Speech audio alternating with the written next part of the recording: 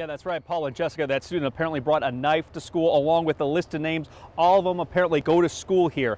That's when some students got wind of what was happening and they ended up telling teachers about it. Now, Middale Public Schools tell us police ended up arresting the student. Now that same student is expelled. The district sent out a letter to parents this afternoon about what happened. Here's what it says. School officials have reached out to the families of the students named on that list. Again, we applaud our students for reporting this matter and our staff who addressed this issue swiftly. Your child's safety is our top priority. I did ask how many students were on that list. The district did not tell me. Now, they did say that the students who ended up reporting this matter really made the difference here. This case is now in the hands of Midwest City Police. We're live outside of Jarman Middle School tonight. Brett Bagansky, KOCO 5 News.